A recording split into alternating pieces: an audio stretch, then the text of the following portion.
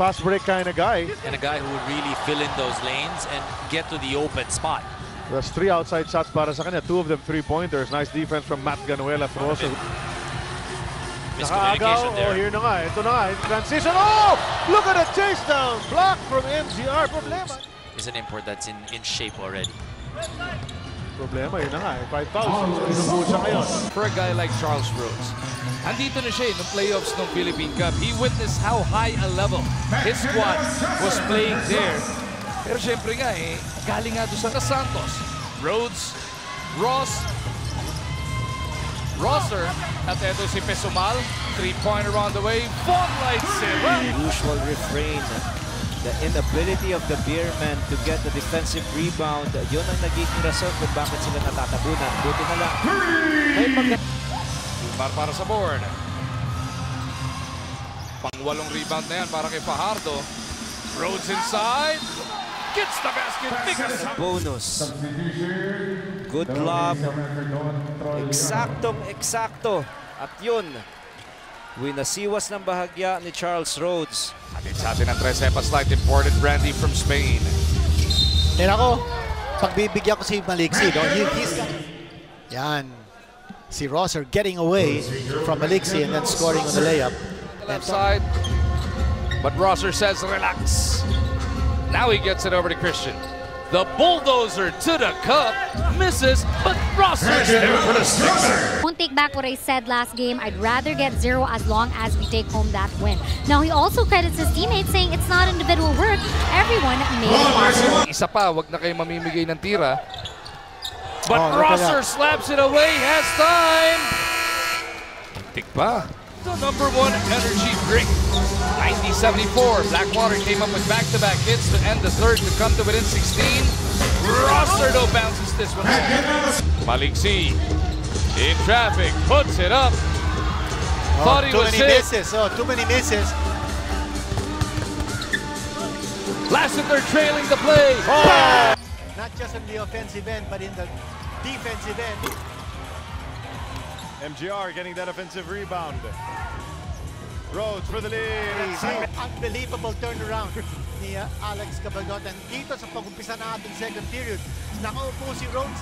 Nakaupo. Working on Rhodes and Fajardo, that is just not a good recipe for success. Ganuelas-Rosser, Babuelo, rack attack by the Black Panther. To look for a shot. Oh, Marshall making Banchero dance. Bang, bang! Far. Kicks to Pesumal left wing. Von, muntik maagawan. 4 left to shoot. Abay versus Ping. Knocks it down. Oh, you cannot relax here. Despite this big lead. You want to build good habits. As Lanete gets on. Talk to your players and get it from them. What seems to be ailing us, and probably the answer at this point will come from the players themselves. Losing margin as you take a look at this play. Oh, around the world. MGR and then a no-look dish. And an inside. Just make the stop. It was an impeccable quarter for them. A total of 33 points. Let's see what happens here. That's tough. Thing that can deflate a certain team. First, they could have taken the last shot. Number 2, they had a foul to give.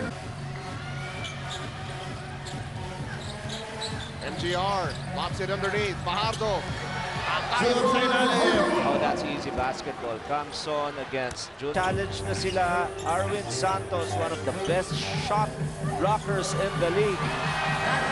And this is how it's supposed to be done. On the San Miguel Beermen. And then sharing is caring. Easy 2 para kay MGR. 7-2 run. Performance in Antipolo, wherein he was 8 out of 8 from the 3. MGR nagmamadali. Pesumal mula sa kanto. Bang! Get your confidence level back. And Von Pesumal, back-to-back threes. One energy drink. Manageable lead para San Miguel Beer. It is MGR with Kenny Nabok, Von Pesumal, Charles Rhodes, Marshall left. Right pala to. He put the ball on the floor ngayon. Adjust na naman. Yun ang gagawin mo. You just have to throw different things at him and see how he'll adjust. Excellent block there by Ganuelas-Rosser. 3 rebounds per contest para kay Galo. Pesumal, quick trigger on the triple. That's good for Bong. Mga idol ko, mga Bong Hawkins, parang 5 seconds para maitira nila eh. Ngayon, Pesumal, kailangan lang niya ng split second libre. For San Miguel. And there's still 2 minutes and 30 left. Uh-oh. Beautiful lob. MGR finding Chris McCullough. They can just get hot. This could be a very interesting match. But you cannot leave. Romeo isa pa ba? Heat check from Romeo will not fall. Ganuelas-Rosser on the pretty pass. Tinawag ng referee, pero ito, 1.7 seconds remaining. Romeo. Oh, Terrence Romeo! Nako, nasaksakan pero hindi pumasok. Agawan sa bola, bagsak si Ranidel. And he lost it. Pero napakanda pa para sa San Miguel. Of mass, hindi tama. Of muscle, mass yun. McCullough gustong bumawi sa kabila na double team. Rosser inside, sneaks one through. And nag-celebrate si McCullough doon dahil sa Pangalawang steal na nila si Terra. Santos trying to decide what to do. They go to the extra pass to McCullough. He gets that. Shirts did not come back.